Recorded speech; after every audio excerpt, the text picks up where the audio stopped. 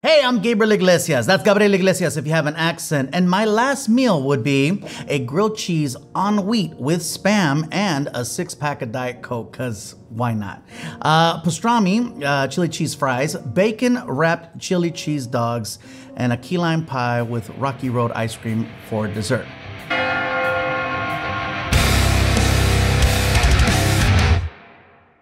Every person has exactly two things in common. We all gotta eat and we're all gonna die. Today we're joined by one of the funniest, most prolific, successful comedians of all time. You can catch his sold-out Dodger Stadium special, Stadium Fluffy, on Netflix now. He's also the co-star of the Magic Mike series. Gabriel Iglesias, welcome to your last meal. Nice. We all gotta eat, we all gotta die. That's pretty much it right there. And yes, for the record, I was in Magic Mike. I know it sounds like more like he was, but no, I was the only one that didn't get naked. I auditioned. I think you took my spot, actually. That's probably what happened right there. That's right. They had affirmative action. I wanted to ask you, have you ever thought about your last meal before? Have I ever thought about my last meal? Every time I get drunk and I go to hit a fast food restaurant at 2 o'clock in the morning somewhere on the road, you know, I think everyone has had that conversation because at one point in time you wind up watching some documentary and they're showing people on death row and it's like, ooh, you always hear those stories of like, what did they eat? You know, what was their final meal? And so then you guys hit me up and I'm like, wow, I really had to think about it.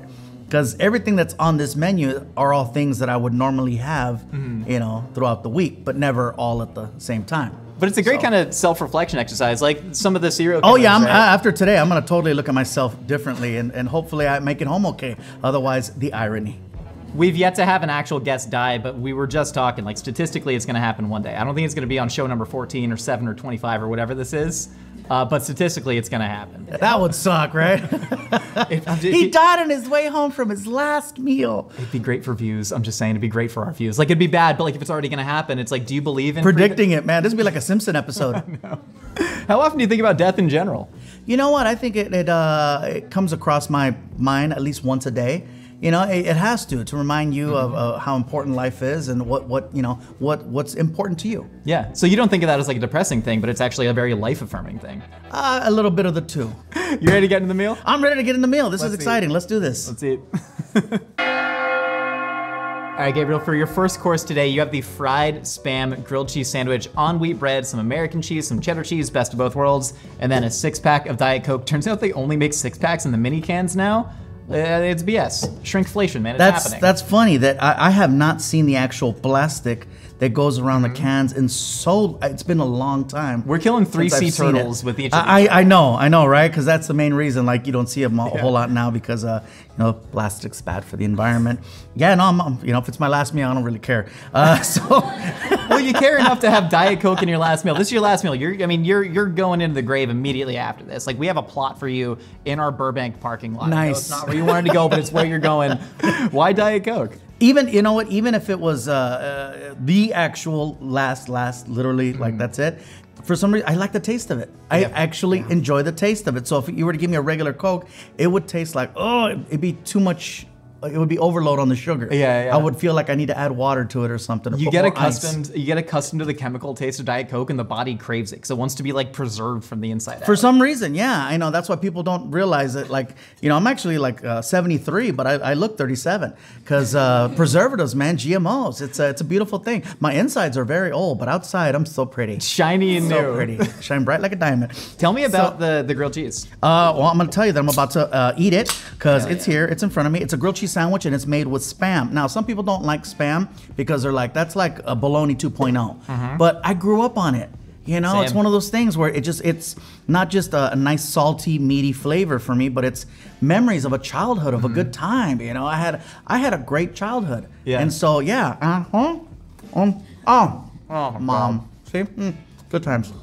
Spam does what ham simply can't, or won't, or refuses to do, and I don't care. Oh my God, it's like a fun version of Hot Ones. Yeah, you know what I'm saying? It's like, you know, no one's on fire. This is very comfortable. It's fun. It's a better table.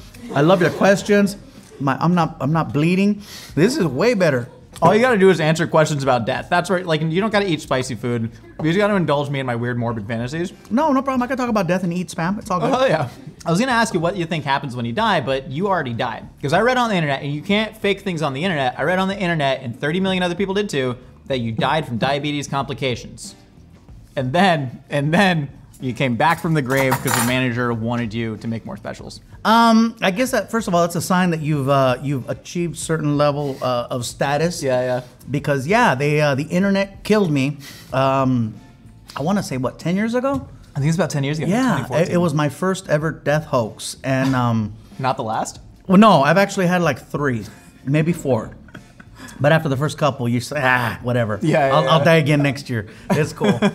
I got to read a lot of comments, and man, some people like, oh my God, it was so touching. Like he did this for my family, and so much happiness and joy. And then there was others that were like, oh, it's about time. It was only a matter of time. That dude was, he was on borrowed time, man. You actually said something really touching on Facebook about the death hoax, and I want to read it to you. You said, if this has taught me anything, it's that I need to enjoy more moments in my life and not get so stressed out about things I can't change, especially with myself. I have people who care about me, that I made happy in my life, and in the end, that's all that's really gonna matter. You stand by that? Yes. Wow, I'm a beautiful person. You are a beautiful person. I felt that. I'm like, wow, that's not, I wrote that. That's me. That came from me. You also said that when you do die, you're gonna buy multiple plots next to each other so you can stretch your legs when you die, and that to me is really smart. You don't want to die in like the Spirit Airlines of graves. No, you want to, where you have like an extra for the headstone, an extra for the freaking, because they'll upsell you. Because that's one thing my mom did. She didn't want anyone to mess up her funeral. And so she went in on her own and did the plot, selected a coffin, selected everything, the flowers. She did everything. And I thought that was pretty hardcore. Like, she did not want anyone to mess it up. How long before she passed did she do that? I'd say about a year. Damn. Yeah. My dad did the same thing. He literally was going in for surgery, but it wasn't, a thing where he thought he was gonna die, but just in case, went to a funeral home, got a quote for $1,500, and in the hospital thing that you have to sign, it said, do not pay more than $1,500 from this place. Your dad was hustling. He was cutting deals. Out there hustling. I mean, he was cutting deals. Your mom knew exactly what she wanted, and she got it, man. Oh, so then another part of me was like, well, shoot, maybe I should just get cremated. If I get cremated, then, they'll put me in a, whatever, an urn, right? Or a box or something cool. And then I figured, leave me by where my cars are. Like, I got a collection of cars and Volkswagens and stuff, and I figure if they leave my ashes there, they can charge admission, and it'll be like Mexican Graceland, Like, these are Fluffy's cars. This is where Fluffy would blow it up in the bathroom. This is the gym Fluffy barely used, and here's Fluffy himself. You want to hold him? People can take selfies with the urn, and And you're always out here hustling, but at least this way, even in death, man, you got to find an angle. So I don't know. Gabriel, course number 2, we got the pastrami chili cheese fries. This is like a Southern California diner classic. We got fresh double fried fries. We have a chili made with chorizo, homemade spice blend, all that good stuff. Got some simple, mild cheddar cheese on there, and then of course the pastrami that's been braised in its own jus right on top. I wish you guys could smell how awesome this is. It's really good. And I wasn't sure if we were gonna be able to top that grilled cheese with Spam. That grilled cheese with Spam was legit. It was so delicious. It was really, really good. It's most fun I've had doing a show. Just saying. Please, man, dig in. We got the share plates. Yeah. Go to town. Tell me about why this is on your last meal. Like, is this a special dish to you? You grew up eating it? Well, this is actually, I did not grow up eating chili cheese pastrami fries. This is something I learned about later in life. One of my favorite restaurants to visit is a restaurant called The Hat. Yes, sir. Here in LA, and some of the best chili cheese fries. I'll take a drive over there to The Hat, usually, right around midnight, which is probably not the best time to be eating food like this. No, that's the best time to be eating food like this. But, that's what Tums are for. So I take my dogs with me, and they're all about this pastrami life. So it's kind of everybody gets a treat. You're feeding your dogs pastrami? You know what? Say what you want. I got one dog that's 17, and the other one is like 14. So yeah, people say all the time, you shouldn't feed them human food. I'm like, well, your organic dog is dead, and my GMO dog is still alive. So like, if like one grain of food like falls on the ground, she's like, the cat's gonna eat it. I'm like, the cat eats his own poop. There's nothing in the world that you can eat that is worse than feces, and the cat's doing that on the daily. He's gonna be fine. No, I gotta go Diet Coke for Diet Coke with you. Diet Coke for Diet Coke. This is a sign of respect. Salud. Salud.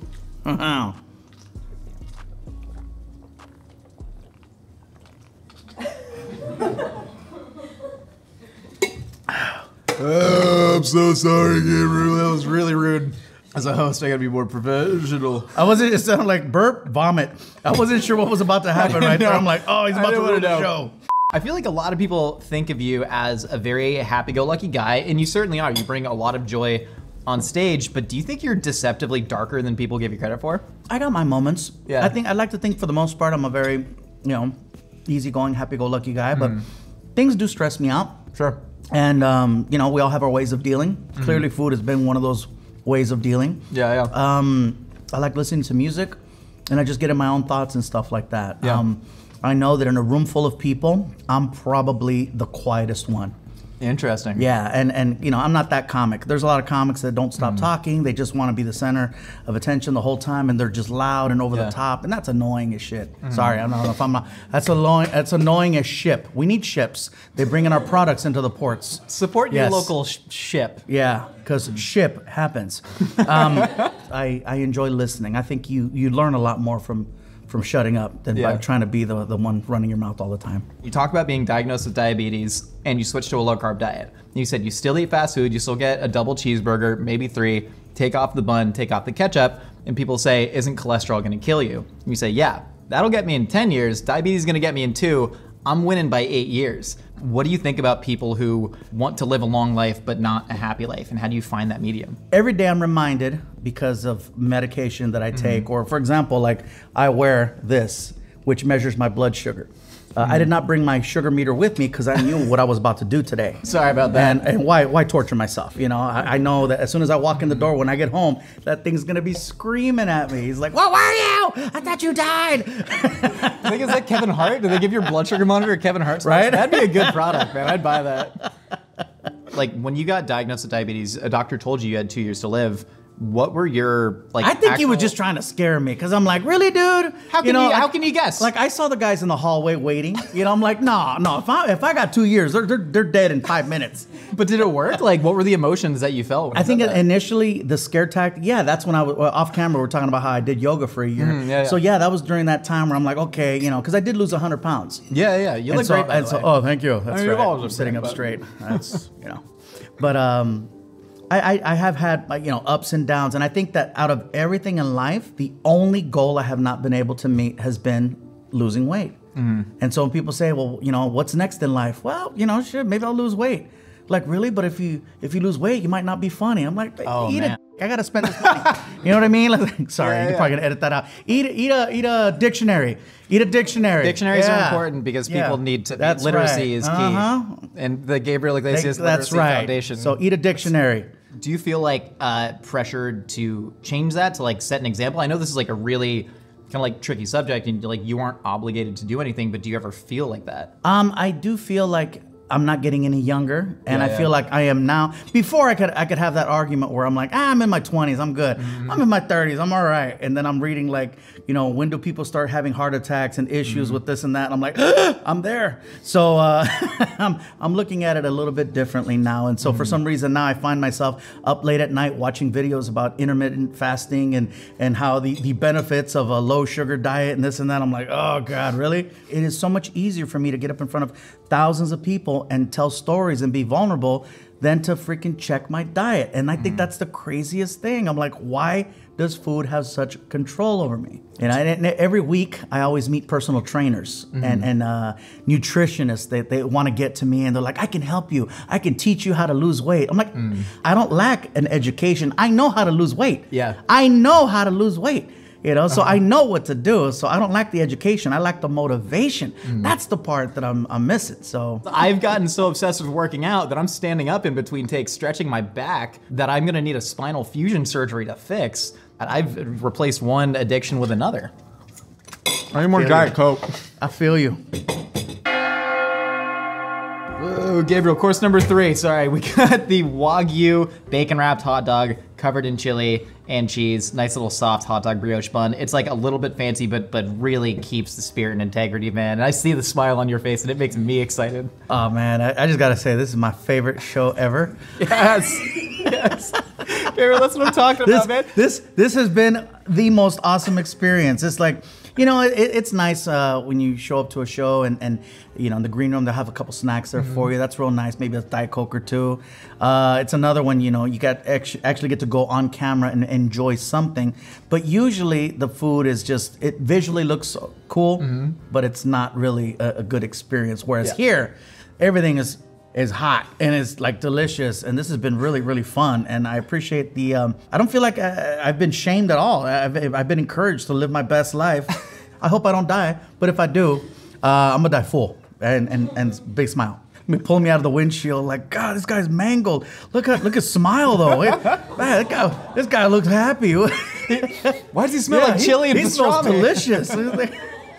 Please, man, dig in. All right, so I'm gonna approach this a certain way because I know this is gonna be real messy. So I'm gonna cut my hot dog in half because my goal is to be able to enjoy as much of it as possible and not look like I'm making a porno.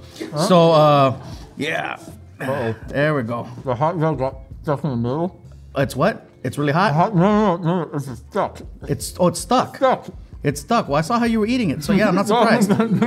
I am not surprised. I'm definitely gonna need a lot of napkins after this, but here we go. Salud. I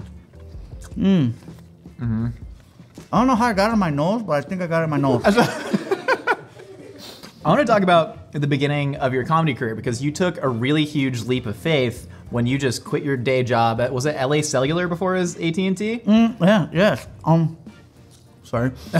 I used to sell cell phones back in 1997. That's early days. I know. I was working in sales. I was making about $5,000 a month. In 1997, I was doing so good. I even paid for my own cable. I could have stole cable. Easy. I knew a guy, but I was like, nah. You know what? I'm gonna pay. It's the least I could do.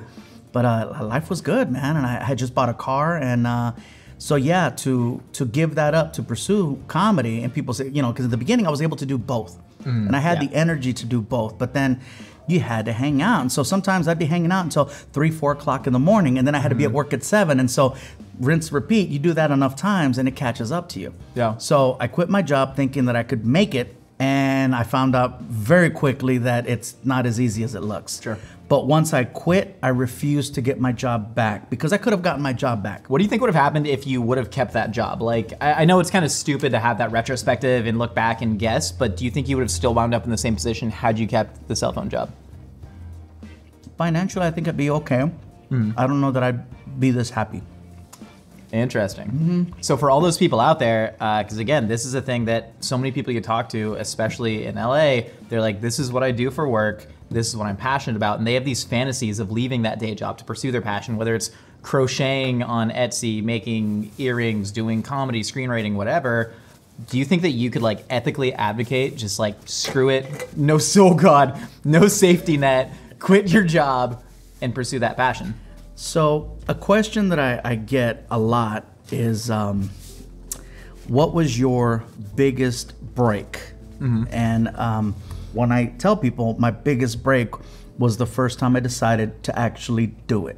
Once I got up on that stage and I made this is day one. Once I made up my mind that I was gonna do it, I was gonna go all the way. And so I did bet on myself. And of course everybody said no. Yeah. You know, and family was, you know, the family's as supportive as they can be, but when they don't think that you're going in the right direction, and they see you giving up a job that's paying you that much a month, and they see how good you're well off. I had benefits. I never had benefits. I feel that. You know, so day one, there's different things that you can invest in life. You can invest in stocks, you can invest in real estate, you can invest in this or that, but the most important thing you can invest in is yourself. And if you feel strongly enough that something's a passion, the only thing standing in your way is you. Yeah. And so bet on yourself is what I say. And you think even if that doesn't work out, because obviously there's only so many spots to be a famous comedian, if it doesn't work out. Even if you fail, you still win because it's a learning experience. Yeah. You're trial and error. So that's why whenever I see people make it right away, I'm like, oh, that's not gonna go well. That's not gonna go well because you have to establish that foundation, that struggle. You need to have that internal struggle that I know what it took to get here, so I will act accordingly in order to try to maintain it. Do you think you take appropriate time to actually reflect on your happiness now that you have like reached what I'm sure is like a higher mountaintop than you would have thought when you started out in comedy? Do you take time to actually reflect, or do you just keep moving forward to the next thing? I do a combination of the two. It's not more one than the other. It's always like, all right, because I'm always go, go, go. Yeah. I mean, you know, I never know where I'm at. But my favorite time to reflect is I'll go out late at night and I'll take my little drives. I like taking drives at night. I'll get the dogs in the car. We'll drive out to the Hat, go get some pastrami fries, and you know, I will reflect. I will just sit and listen to music and I'm like, wow, okay.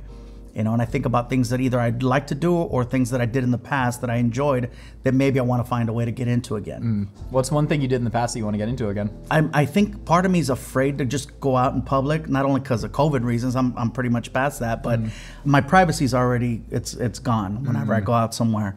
I miss people actually not knowing who I am so that I could have a real conversation with someone who's not like fangirling. If the point of success is to be happy, it sounds like you've gotten to the point where you're so successful that it's almost negatively affecting your happiness if you can't even go out in public. Is it like a golden prison? It is very much like a golden prison. The performing, you know, for me, I consider success to be doing something that you enjoy doing. The comedy part, me getting up on stage, it's my favorite thing in the world to do, is to get up on stage and make people laugh. Other things that are cool, that are part of that fall into that umbrella, acting, whether it's on television or film or doing radio or doing interviews, doing, you know, shows. If it didn't happen, I'm okay. If it does happen, it's cool, but sometimes it's annoying. But I enjoy it. I do love doing that. But I also miss having normal situations. I think people want to have a problem to solve. I killed that whole chili dog, man. I'm in and I'm You're on. a gangster, What Diet Coke dude. you on? Am I ahead of you on Diet Coke? And you talk the whole time. Woo. No, I think everybody wakes It's like up. a grenade. Everybody wants. Trying to say some profound shit. No, I have nothing. You just eat chili dogs, you drink Diet Coke, one day you die. Some people make billions of people happy. Some people have a lovely niche audience on YouTube, and we love you very much. I have not enjoyed any of this. This has been incredible from beginning to right now. The only complaint I have is I only have one soda left. Get is more the sodas. That is the only complaint I have. Bring the Diet Coke fire hose. Gabriel, for your final course right now, we have a key lime pie. We were gonna make it ourselves, but we got a better person to make it. This is from Nicole Rucker's Fat and Flour, best key lime pie in the city, in my humble opinion. And then 4 scoops of Rocky Road ice cream. Dig in, what's the deal with key lime pie? Just a fan? So in 1999, I did a joke where I talked about how much I love chocolate cake. And that joke, I guess, hit so hard that from then on, people started bringing me chocolate cakes to the shows. Yeah. Even to this date, I still get people bringing me chocolate cakes. And if you had to figure out how many cakes I've received over the years, it's in the thousands. Jesus. I have received thousands of chocolate cakes over the last 20 years. You know, it's like I tell people, imagine it's been your birthday every single day since 1999. And every day, 2 friends give you a cake. That's how much cake it's been. And people wonder why I'm diabetic. Yeah, I'm trying to make you happy. That's what happened. I try to make you happy. Your life is so beautiful and, And so- filled with joy, but Yeah. then it's also this Kinda weird, like, dark. funhouse nightmare. There's an episode of The Simpsons where Homer goes to hell and the devil's force feeding him like donuts the whole day, and he just keeps eating it. That's what this reminds me of. That's kind of in the right vein. So the reason for the key lime pie is because after chocolate cake, I mean, I'll eat it, but it's not like I love it anymore. So I went in the complete opposite direction, and It I found literally out is. that I love key lime pie. I love that tartness. I love the sourness, and And that's a beautiful metaphor. Like when one thing sours for you, you flip to the opposite, you know? It's just a dance. And goddamn, key lime pie is great.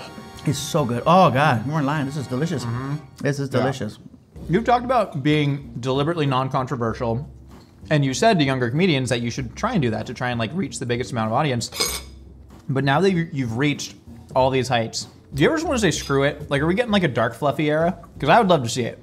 I'm a huge fan of professional wrestling. In wrestling, you have the baby face and you have the heel. Okay, the baby face forever was Hulk Hogan. Okay, growing up in the '80s, he's the ultimate good guy. Say your prayers, take your vitamins. Just real American brother, and just everybody loved him. I loved him, and the craziest thing was he was the good guy for a very long time, and he reinvented himself by all of a sudden becoming the biggest bad guy ever. He did a thing called a heel turn. Yeah.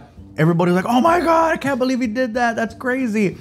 And people loved him even more. Yeah. For being the bad guy. 100%. So part of me feels like, all right, all these years of trying to keep a show that's friendly, keep a show that everyone can enjoy and come out to, staying away from politics, staying away from religion, staying away from things that are divisive. Part of me feels like, you know what? One night, maybe Fluffy doesn't show up to the club. Maybe it's just Gabe. And Gabe is pissed. You know? And so I thought about it, because people say, oh, well, your show's very fluffy. No pun intended, but yeah. If you think of comedy as like a very personal art form, you know, then like, do you think that you're repressing it all, like this dark side of you? Yes. Yeah? Absolutely.